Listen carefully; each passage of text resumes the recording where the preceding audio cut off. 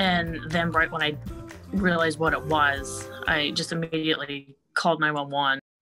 Fear of what could have been. Today, we speak with a mother who lives in Canal Winchester who keeps asking herself, what if, after someone fired a shot through her home?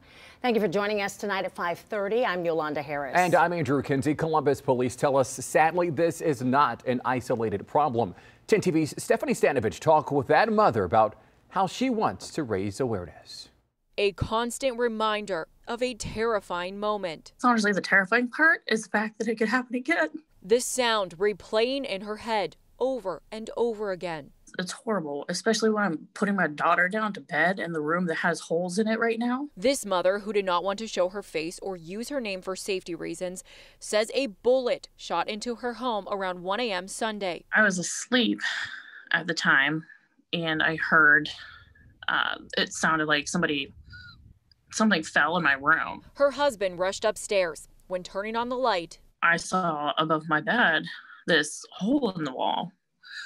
And then instantly he knew. He's like, that's a bullet hole. They immediately checked on their daughters, starting in their oldest daughter's room.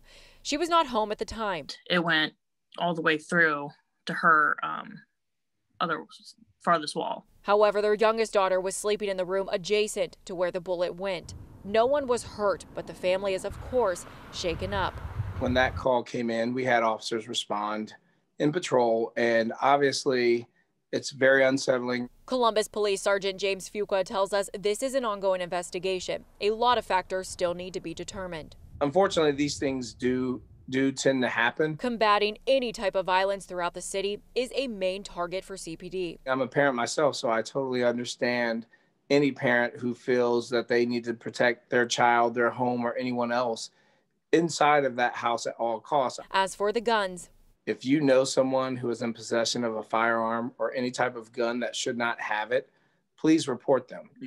Just think twice before people are doing these crazy things. Reporting in Columbus, Stephanie Stanovich, 10 TV News. Now, at this time last year, Columbus police say they had 67 felonious assaults. This year, it's 111. CPD asking that whatever situation you are in, to make sure you're making safe, responsible decisions, knowing that there are consequences.